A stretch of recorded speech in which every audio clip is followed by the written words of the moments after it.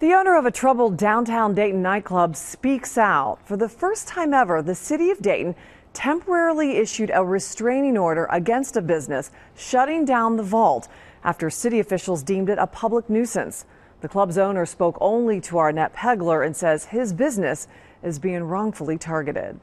Outside the Vault nightclub is this, a notice to vacate and shut down operations until further notice. The community and the residents downtown and major businesses, major businesses, when they are complaining, saying we're going to move out, we can't have that. Major Wolford with the Dayton Police Department says the decision to have the club shut down for now was influenced by not only the complaints from businesses, but also the Downtown Dayton Partnership. We're not in the business of trying to shut others down, but we had so many complaints from so many different businesses and property owners, we felt we had no choice. The vault's closing had nothing to do with the city's effort to have its liquor license revoked. Police say it's because of it being a nuisance to the community, a drain on police resources with nearly 100 calls within the past 2 years, along with a number of violent crimes. The vault has been open for 20 months now, and I spoke to one of its owners, Hobson Bell, today, and he tells me that the city hasn't given him a fair chance to defend his business.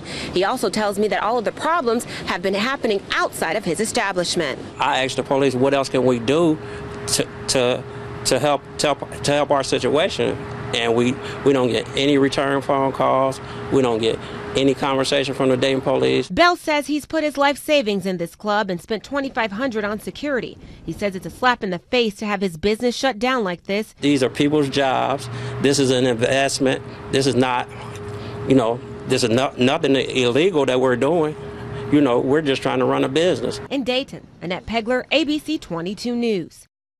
And Bell and his lawyer will have their chance to defend the business in court on July 12th.